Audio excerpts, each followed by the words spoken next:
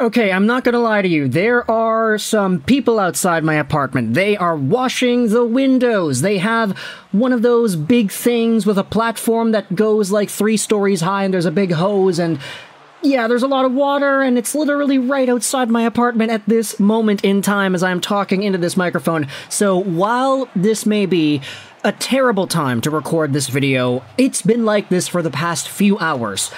So I'm just gonna say screw it, we gotta talk about it. Let's talk about the Vancouver Canucks' newest signee, Pius Suter, and this is a player that I like a lot.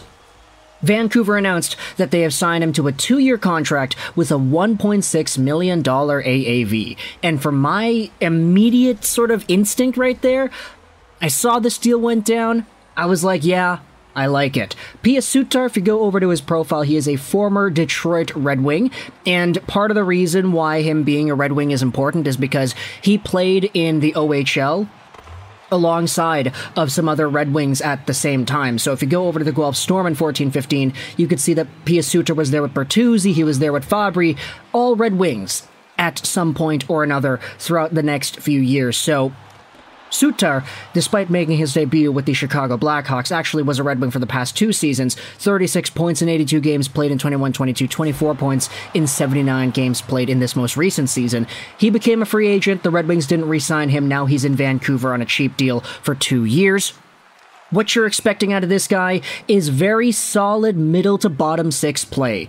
This is not going to be a player that is going to overtake the roles of Elias Pettersson or JT Miller. But Suter, as a guy who can play center, is going to probably be bouncing around in the bottom 2 lines alongside of Teddy Blueger.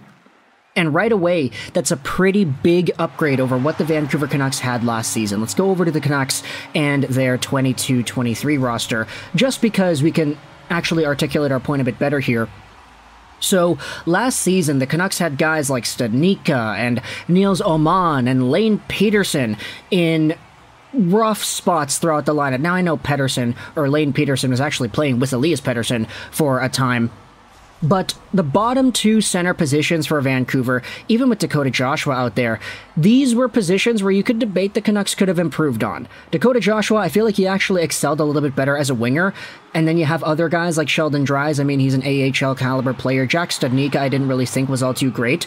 So having guys like Teddy Blueger and Pius Suter coming in here who are legitimate NHL talents and who have produced at 30-ish, 20 to 30 point paces in the past, this improves the bottom of the Vancouver Canucks lineup. This makes their team a lot more stable throughout. You have your top-end talents in Petey and Miller, you have the top-end wingers, and then you have the bottom-tier guys that can actually go out there and do some damage. Pius Suter, alongside of a Nils Höglander, for example, you're probably going to get some pretty good stable play out of that. He's 27 years old, 5'11", 174, left-handed center, so this is a pretty solid get for the Vancouver Canucks, especially for only $1.6 million, excuse me, for the next 2 seasons. That's a pretty good contract in my opinion, especially for a player who provides a good, stable type of profile in the bottom of the lineup here.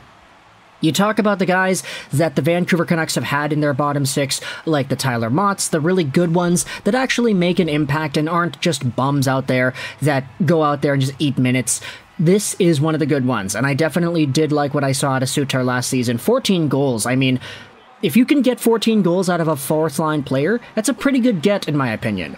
So let me know your thoughts in the comment section below. How do you feel about Pius Suter heading over to the Vancouver Canucks? I hope you enjoyed this video. Sorry for all the pitter-patter, the noise outside my apartment. I have no control over that, and it's delayed this video already by too long. And bye.